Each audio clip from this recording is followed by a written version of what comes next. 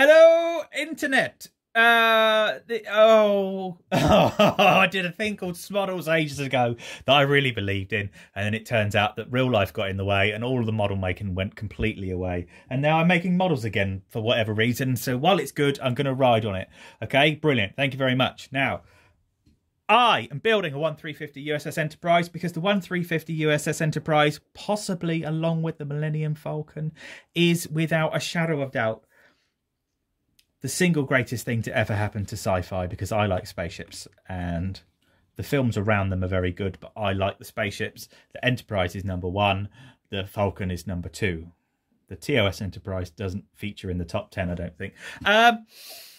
Anyway, so because I'm building one, I bought a Tenacontrols control board, which is brilliant. And then as I was researching what to do with that video, lots of people, and when I say lots of people, I'm not joking, I saw so many people say, I would love to do lighting. I've bought lighting, but it intimidates me so much. I've never done it, and it's completely made me stop modelling.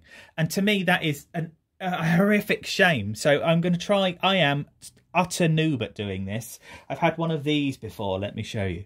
That is the Tenacontrols nav board.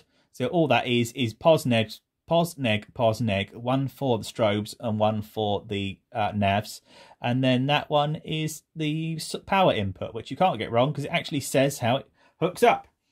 The one that comes with the Tenacontrols one is mildly more difficult. It's bloody impossible. I fucking can't do it.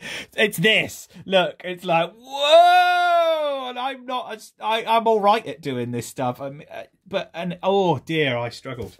I had to think about it and then think about it and then think about it again. But what I'm trying to say to you is, I am not good at doing this stuff. I'm not a novice, but I am no expert. And I'd never done anything this complicated before, but I did it. And it just makes me feel bad for all of those people that aren't bloody doing it because you stopped bloody doing it. So, Enterprise. Strobe, nav. Strobe in the middle. Now, there is more stuff that's going to go on here. I'm going to do this video by video and explain what I'm doing bit by bit. I've chopped holes here and here, and here. Chopped holes because the blue to orange or orange to blue bulbs are going to go in these slots. And I actually think I'm going to go the extra hog and put on a navigation light on there and a navigation light on there, and then put the strobe on the top and just try and complete her out, put strobe on the bottom there. I'm going to try and top it up, make it look like it should do, because I figure the best way, I'm waffling now, I've got to shut up and get on with it.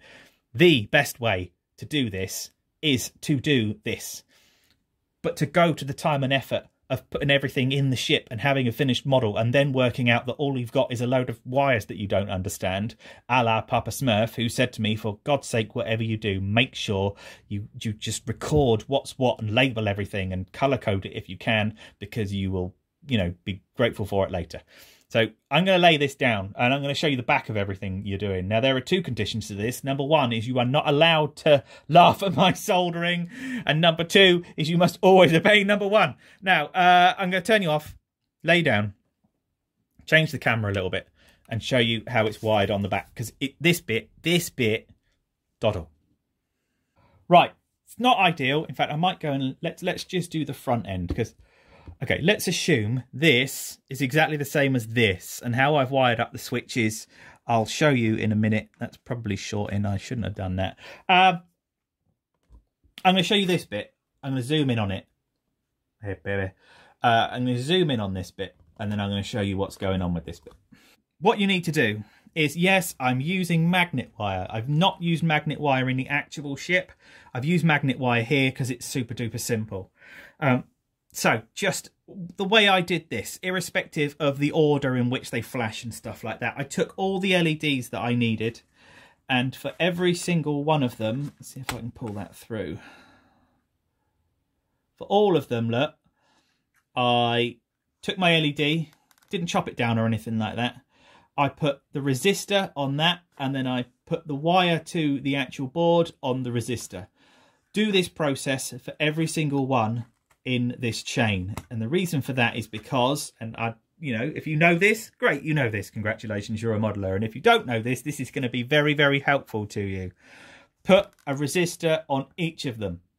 You can make a circuit where all of them run off one resistor. You'll increase heat in the resistor. If it fails, you're screwed. If one of them fails and you have one light that goes out, that's not the end of the world, because if you put a different resistor on each one, they all control their power separately. If one of them goes, the whole chain goes and you end up with a load of lights that don't work. So just do it. Just do it. It's going to make a difference in the long run. So 1, 2, 3, 4, 5 are our navigation lights, and the one in the middle is the strobe. And here at the arse end, which I showed you, all you've got is the other 2 lights that go on the rear of the nacelles for the strobe lights. Then I've condensed them all down to 2 circuits. Okay, I've run all the wires into, my hand is covering everything, but I've run all of those wires into shrink wrap bits and then out to a single wire. And I'll show you why in a moment. I've done exactly the same thing. If the wires will stretch enough. No, I don't think they will. Whoop. Here, taken all the negatives into one, all the positives in the other. I have shrink wrapped these in red and black. This is something that you need to do. It just makes your life a little easier later on when you're frustrated and something's not working, that if it's labelled properly, you know what it is and you can plug it in at the other end. I will tell you, I connected the board backwards the first time I did this and I couldn't work out what was going on because wiring diagrams are difficult. So I'm going to try and get the wiring diagram out, show you just some very quick stuff, and then I'll show you the board. Right, so when I read this, this is all gobbledygook because I don't do electrics. I'm a decorator. So, right. So when you follow all of this round, it's showing you where everything needs to be. And the one bit that I didn't read and I should have read and had faith in is LED side plus, LED side negative.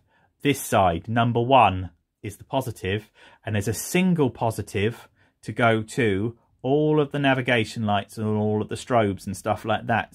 Sorry, not all the nav lights. The strobes have got a different one, but they all work off a single earth. Where are we? There, got one earth that goes back to the board, which is number 11. Okay, you've got a separate earth, which is number 1. So by having both of them on the same power, but only being activated when the earth is told to connect, i.e. through your board there, everything starts to flash. So just remember, number 1, the left side, positive. Number 12, the right side, a positive. Yes? So you can't see an awful lot of what I want you to see, but you'll get the gist of it. Yes? Number 1, positive. 2 outputs going to each of the nav boards. Number 2, negative on the opposite side. I'm assuming this is going to be a regular theme. That negative is connected to the navigation lights, and the second negative is connected to the strobe lights. They're all numbered 1, and then that's 11 and 12. Okay, that's all you have to do. That's literally all you got to do. Then connect the appropriate ones up to the lights and do it. It's super simple, but it's just hard to get that first time because it's really intimidating. And then all you got is a positive and negative. It tells you to hook it up to a switch. I don't have a switch. It's just plugged into my 9-volt adapter at the moment, but that's all right. The switch will come later. When I turned this on, I was over the moon because I can't tell you how long. Well, I could if I were to look it up on Facebook. One of my favourite ever Facebook banners at the top of my Facebook page is me holding a taped together version of the model that I'm building. And it was, at the time, it was just the greatest achievement ever. And then just loads of stuff went wrong and I've really got as far as I want to.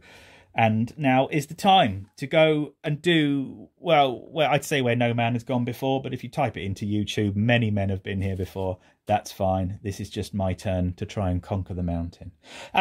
Step 1. Next step is to wire up the dishes, okay? And we'll see if the buttons work. And when I do that, I'll do some testing and make sure it works. And I'll do exactly the same thing. I'll show you how I wired them up, what they connect to, and what they look like when they're done.